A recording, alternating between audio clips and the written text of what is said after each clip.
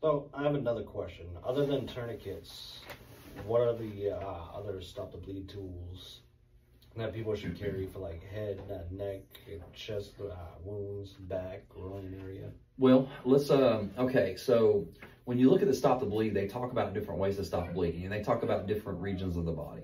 Tourniquets are great for arms and legs, so that we've already talked about that, whether we want you to carry those. The other is some kind of packing gauze. So people go, oh, I can't afford to buy the Cheeto gauze and all this other stuff.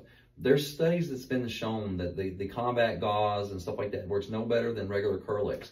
I can go to Walmart and buy a roll of Kerlix for $1.50. Well, how do I afford an Israeli dressing or a Olay dressing as for a pressure dressing? If you can't afford those things, go to Walmart and buy an ABD pad. It's a 5x9 ABD pad, and get an ace wrap, a 4-inch ace wrap. And guess what? You've got a pressure dressing. You should, at a minimum, carry a tourniquet. You should carry gauze for packing, and you should carry a pressure dressing. Those are the minimum things you need to do to stop bleeding. I can improvise a chest seal with a plastic bag. That's using tape and plastic up against the wound on the chest. The wound packing would be your necks and your axilla. You can wound pack arms and legs if you don't have a tourniquet. You can pack the buttocks, and you can pack the inguinal areas here and the femoral area here. The abdomen and the chest, you can't pack gauze into because it's just open cavities. So what we do is, what we tell people to do is from the neck to the breath, bottom of the breath box, you're going to put an occlusive dressing. That can be an AED pad. So you can go to an AED and grab the pads out of it and seal the wound. There's a time when you need to burp those wounds, but that's where you need to take a class and really get that. But always burp it on exhalation. What I mean is, when the air starts building up in the chest and the person starts having trouble breathing, when they take a breath in, cover that hole.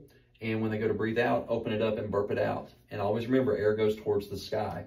So if I had a bottle of water here, what you do, if you always look, the air is up towards the sky, the liquid's down. If I turn it this way, the air is towards the sky. If I turn it that way, the air is towards the sky. If I turn it that way, the air is towards the sky. And that's what you have to do, is always burp the side that's closest to the sky. If you want to really learn how to do that, find someone to give you good instruction on that. I mean, there's so many instructors out there. It just takes a little bit of a minute of you Googling something and maybe word of mouth to ask and find. You can send comments in to Justin's YouTube channel, and, I can give you my website. You can give you some contact information from me. He'll put it in the comments. You're more welcome to come up and train with us. We'll take care of you, and I'll teach you how to do it right. And Justin can do it too. I mean, he's been through my classes, and I've seen his skill level. He's really good. And he tells you to do something, do it. I mean, he's a good student. The guy's like a sponge when he's here. He soaks up all the information. I mean, it's just the truth, So.